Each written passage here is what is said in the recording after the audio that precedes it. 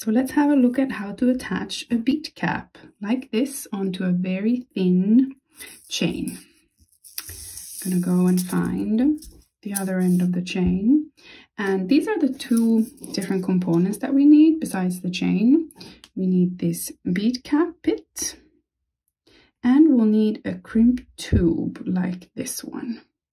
So first what we're going to do is we're going to pass the chain through this little hole that we have in one end of the bead cap. Now, I always have very sweaty hands, so this can get complicated, and you can use pliers here too if it's easier. Here we go.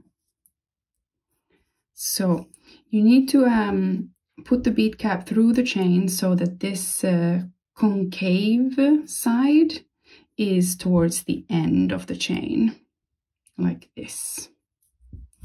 Now we're just going to put that a bit on the side.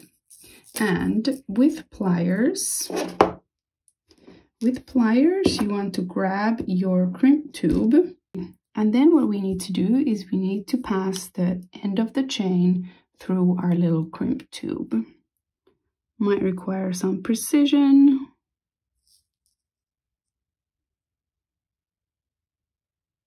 There we go. And then once it's inside, you want to slide your chain to the very end and close your crimp tube.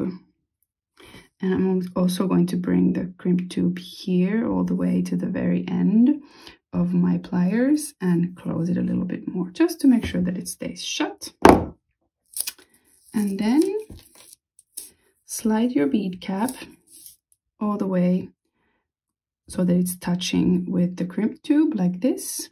And then we're just going to close our bead cap. And I'm also going to press here on the hinges to make sure that they don't open up. And that's it. Now, this little thing here, you can close it with pliers, put a chain clasp inside, or just close it empty to use it on the other side of the chain clasp. And that's it.